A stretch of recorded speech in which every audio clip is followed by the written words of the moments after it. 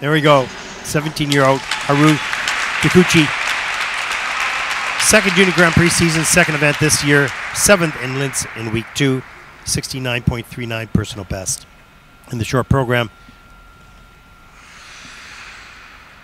And he will skate to Caruso.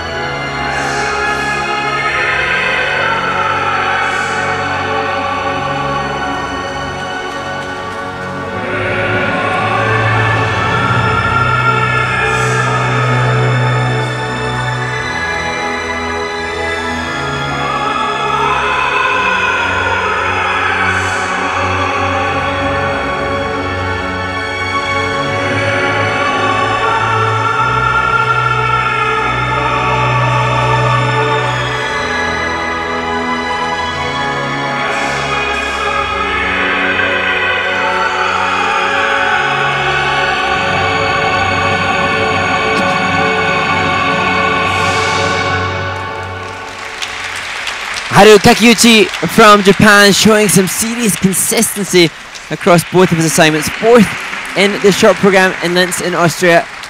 And again, showcasing another clean skate to put himself in contention. Beautiful held landings on that double axel and the triple lutz off the top of the program. You'll see that he decided to, rather than do a twizzle or do some sort of step out of it, just hold the landing as we watch here. Double axel, just glide.